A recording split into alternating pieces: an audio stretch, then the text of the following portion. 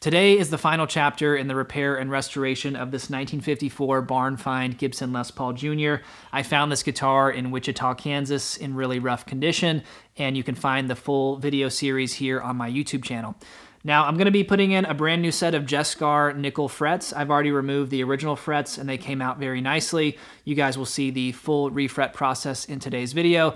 And of course, by the end, I'll play the guitar for you and we'll see how it sounds. Now, a few weeks ago, my good friend Jared James Nichols came through Oklahoma City and he is a Les Paul Jr. fanatic.